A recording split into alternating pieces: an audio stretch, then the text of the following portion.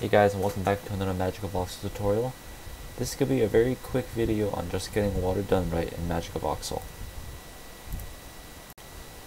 Water in Magicavoxel could be quite challenging to replicate.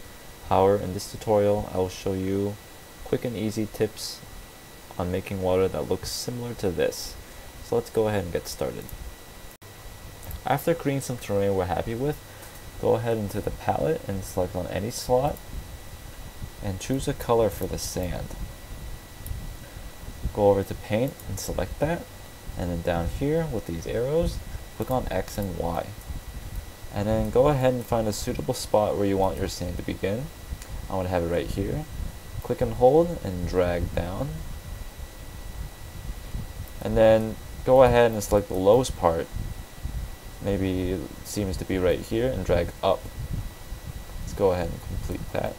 Alright, now we have our sand layer, and then for the water layer we're going to do exactly the same. Go ahead and select any color slot in the palette and select the suitable water color for your ocean here. Using the same method, click on attach and find the lowest part of your terrain where you want your water to be. Click on it and drag up. And for realistic sake, I'm not going to go over the sand. I'm going to have it about right there so it shows some sandy coastlines. Maybe one more. Right there like that. Okay, now go ahead and go to render. And right now it's not looking very good, but we're going to fix that right now. Go ahead and go to these three bars right here, and under sample, select what I select. Select on MSGGX, MIS Cloud, and TR Shadow. Nothing's happened right now, but stuff is going to happen soon. Just watch. Go ahead and hold Alt, and while holding Alt, press the left mouse button on the water. So now you have selected that color. Go over to Cloud. Actually, go over to Blend. Go to Blend, and for Media, make sure you have it selected to Absorb. And let's go ahead and up the transparency a little bit. As you can see, we're getting somewhat realistic water. Right now it's looking kind of dark, so let's maybe up the density of the absorption. Let's see now. And then maybe change the color a little bit to a lighter color, like that.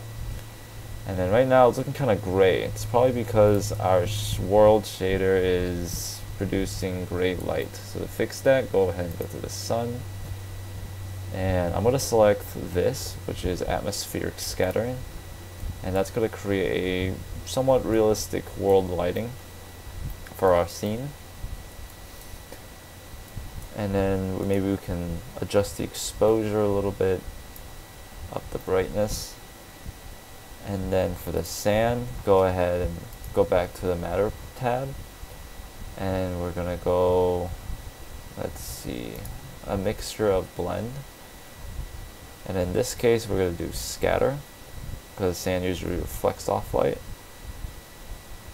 Maybe make it slightly metallic and somewhat transparent, and then make it very rough. And there you have it.